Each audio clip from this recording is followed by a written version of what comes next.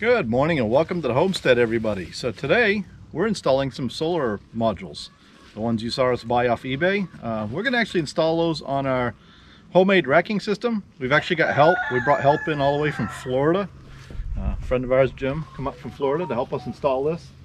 It's 90 something degrees here in Maine, so Jim keeps complaining it's cold, but we're going to get things unstrapped. We're going to get things set up. But what we've done is we cut one hemlock log on the sawmill and we built a rack out of 4x4s, and we're going to use some pretty simple lag bolts as clamps for the modules. So this is the only thing we've purchased for this project, is a box of these. So, well, and the modules of course. So about 45 bucks for a box of these. So we're gonna go ahead and get set up, and Sue will bring you back here in a minute when Jim and I got a module ready to go in place. Actually, you guys let's go around each other. Don't trip over the oil. Well, that'll make a great one, huh? I'll start right here. Yeah, since this is the non-shaded part, you fell off.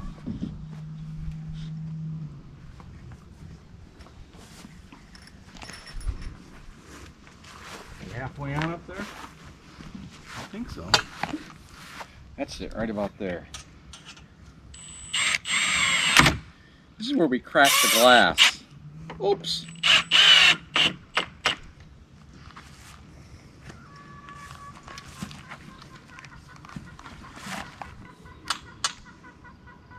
wonder what the wind load rating is.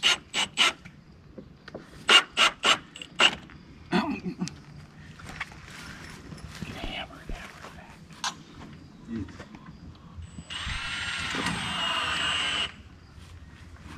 So you have to put in your mid clamps before you put the next module on, and see, they'll keep your spacing. Now I'll put another module on top.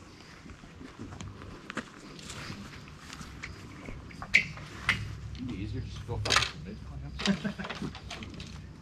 What is wrong with this? Oh, that was the do not stack on me cone. You're not worried about that, are you? No.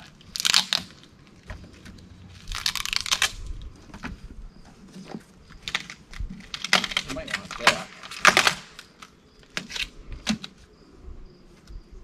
Corners up.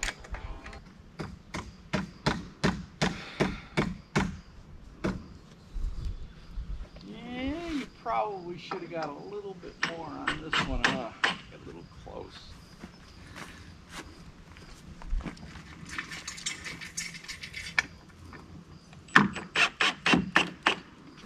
So that's our plan. You can see they're on there good and rugged. So I think Sue's going to set you guys up somewhere where you can just watch us, and we're just going to keep on going and get 10 of these up here.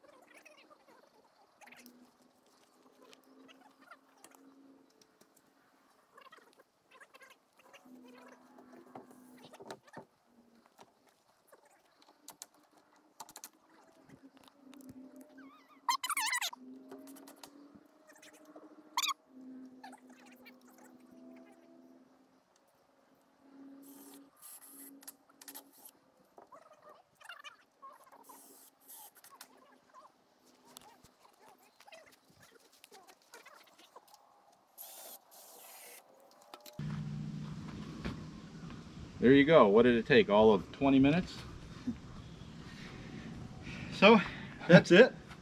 What we'll probably end up doing is coming in here and making something that goes over that lip and comes down, just so those end ones don't pull out.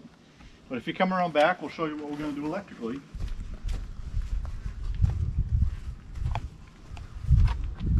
And as we mentioned, this array is for next winter when we have power outages. This is going to be DC coupled. But we have an engineer actually coming out probably tomorrow from Midnite to make some progress on the 600 volt charge controllers.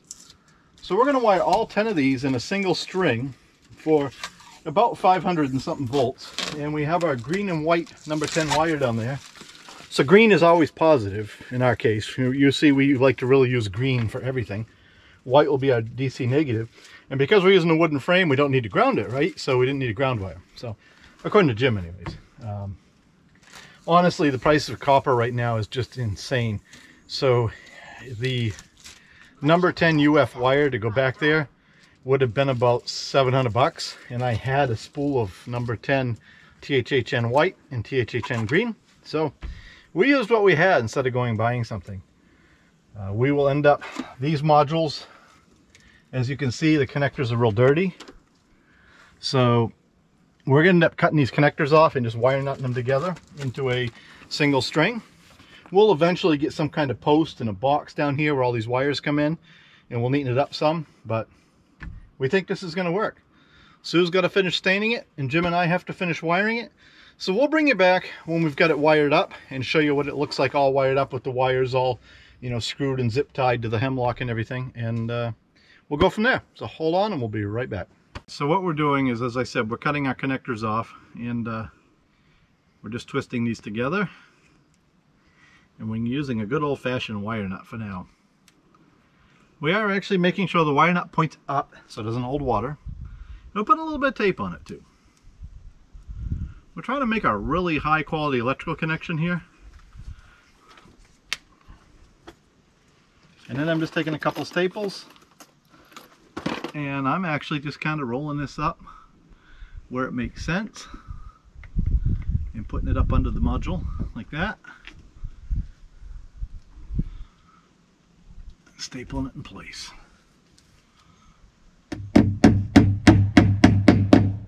we'll grab the other one. So it'll do the same thing. Now you could cut these leads shorter so they don't have all the slack, but then if you ever want to do something different, you wouldn't have the lead to do it, so I don't really recommend that. But that's about it. We're not going to bring you along for all this. We're going to keep on doing that. We're going to get it connected up to our number 10, and the number 10 goes all the way into the power shed, and then we'll have an array that is 458 volts open circuit at standard test conditions. So we may end up putting a few more out here temporarily for the engineer when he gets here. But for now, that's going to be good for us. That's going to work good this winter. And a single string, 200 feet back to the power shed on number 10 had about a 1.6% voltage drop. So that's actually really good. I think you want to try to stay around, what, 3% or less, Jim? 2 to 3. 2 to 3% on voltage drop. So that's going to work really well for us. So thanks for watching. Any questions, leave them down below. Don't forget to like and subscribe.